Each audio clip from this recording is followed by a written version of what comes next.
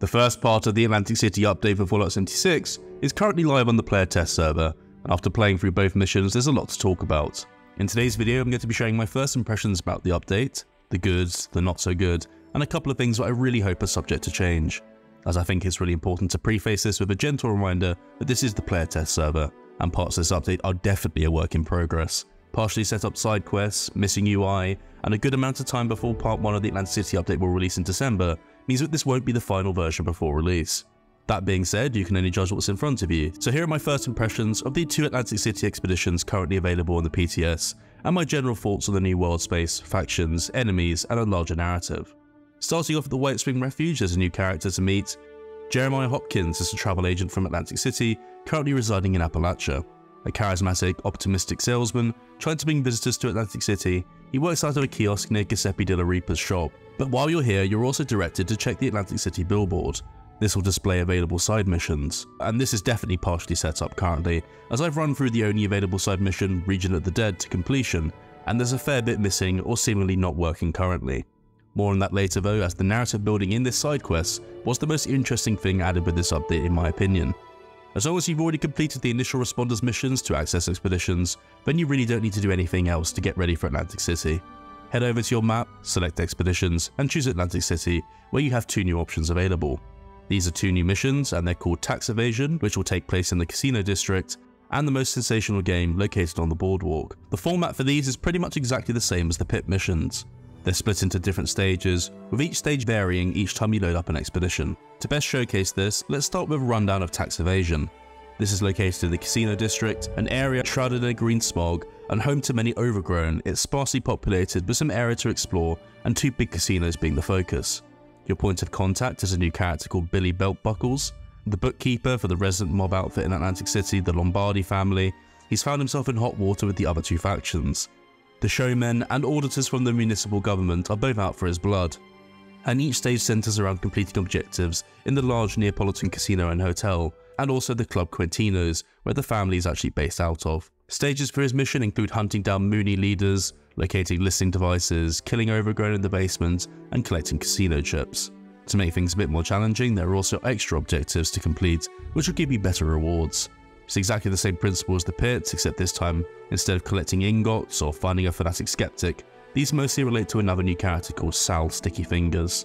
Using the chaos in the Neapolitan as an excuse for a bit of extra profit, he wants you to loot and improve slot machines, which have been tampered with to steal caps, and also to activate the anti-cheat detection system, which will kill a gambler in the casino and free up their earnings for collection. And the final optional objective is a timer for the first stage.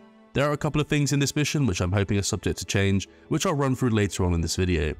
But moving on to number 2, we have the most sensational game. Different faction focus, weather and location, this is actually set in the boardwalk.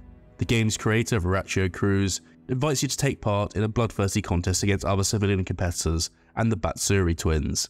You can meet them before starting the game and are the resident champions of the contest. It's probably worth chatting to them anyway, as you can trigger some extra challenges which include emoting after taking down competitors, finding a prize teddy, and there's also another timer. Same as before, completing these extra challenges means better rewards. But what does the game actually entail though? Well, the whole concept seems to be a nod to The Most Dangerous Game, the classic short story by Richard Connell, about hunters hunting other humans. And although the first stage includes killing an overgrown keeper to loot a key to free some prisoners, it's mostly centered around killing off those other competitors. You can complete the emote challenge pretty early on by just putting them down. Next, you're headed inside the Showman's Pier to locate the Aquarium of the Atlantic, but en route you'll face off against one of the twins in a skirmish, and in this location is where the optional teddy bear can be found. Finally, head down the lift to battle it out in what is probably the best new interior location added with the update in my opinion. Protect an NPC while they collect blood packs before a final showdown against the twins under the watchful eye of the mysterious Mother Charlotte. So that's a breakdown of what to expect with each mission. Before diving into what I did and didn't like about those, let's talk about those extra bits of content that the pit didn't have. Although a work in progress, the mission Region of the Dead did reveal some pretty interesting backstory and story setup related to the Lombardi family. Tasked with speaking to Fabio Mondadori, who as you can see is definitely a work in progress with no voiceover currently, you're investigating a shakedown that a gang of raiders are attempting to pull.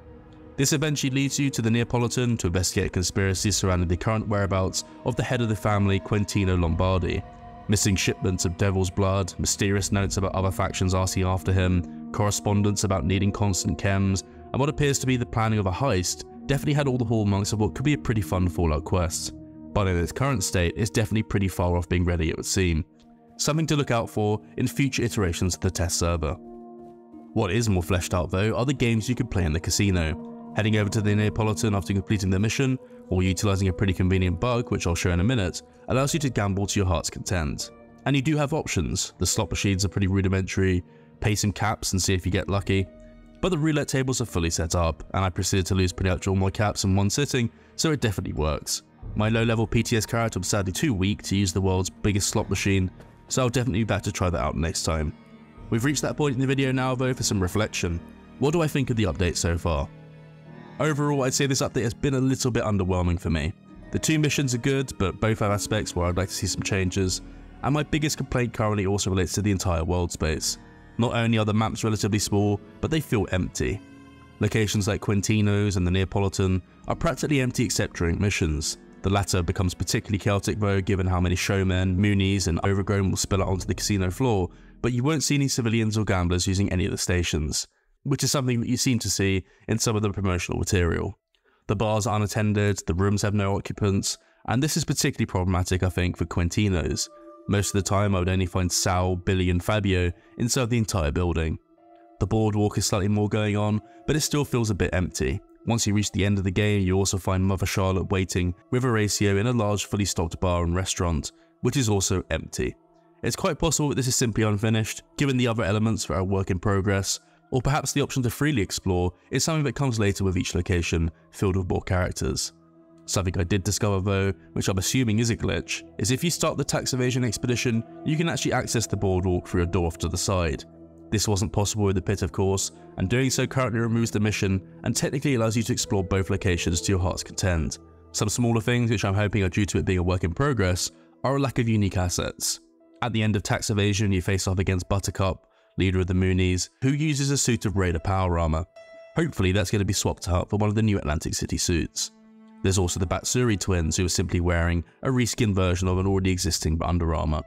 In the aquarium you're surrounded by fish tanks of various sizes. You'll see sizes telling you what once lived in each of them, but inside it's the bog standard salmon, trout, or one of the other variants of fish swimming around. I'm not sure if that's me being overly critical there, but it would be nice to see a bit more variety. At least the Beluga Theatre does at least include those classic Fallout whale assets. It does really feel like something bigger is missing currently. There was mention in the deep dive that Atlantic City hasn't fared as badly as some cities, but I would argue on first viewing, but it is doing pretty badly. They've really leaned into this Last of Us styled atmosphere for the casino quarter. If Trogs are unique to the pit, it would seem that the Overgrown are unique to Atlantic City, and their origins, although currently unexplained, are definitely an interesting topic of discussion. Judging by this quote, it would seem that the further into the city you go, the worse this actually gets. But what could have actually caused this?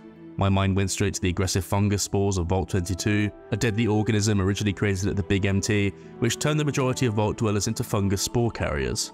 But there's also potential similarities to the Vault 94 Gek explosion, which resulted in thick fog pouring from the Vault's entrance, transforming the surrounding area into what we now know as the Mire.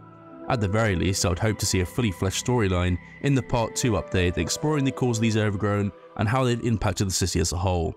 The other new creature introduced in Part 1 was the Lesser Devil. Live, fast and very aggressive, they behave like small deathclaws with some unique attacks including a tail whip. So far I've only found the two, but reading notes it would seem that their impact on the story in Atlantic City is pretty big. The drug Devil's Blood features heavily in notes, conversation, and seems to be a big part of the family questline, which is currently unfinished. But as things stand, these two Lesser Devils seem to have no real function in either mission, so I'm looking forward to seeing how they will actually feature more prominently. So in summary, I don't want to be too critical at this early stage, but it does seem like a lot is potentially riding on that Part 2 update. Once these two missions are fully fleshed out, you're surely looking at a similar shelf life to the Pit expeditions, grinding for some pretty good rewards in fairness from Atlantic City, but not much else. I'm definitely more interested in the lore and narrative side of this update. There are already hints, notes, terminals, and that partially set up quest, which gives me a little bit of hope that these side quests could be quite fun, but only time will tell. That's it for today though. Let me know your thoughts on the PTS for Atlantic City Part 1 down in the comments. I'd love to read them. If you enjoyed this particular video, please consider subscribing to help the channel grow. We post a variety of Fallout 76 content, so turning on the bell icon is definitely the best way to stay up to date. With that said, I am off. Thank you for watching, and we'll see you in the next one.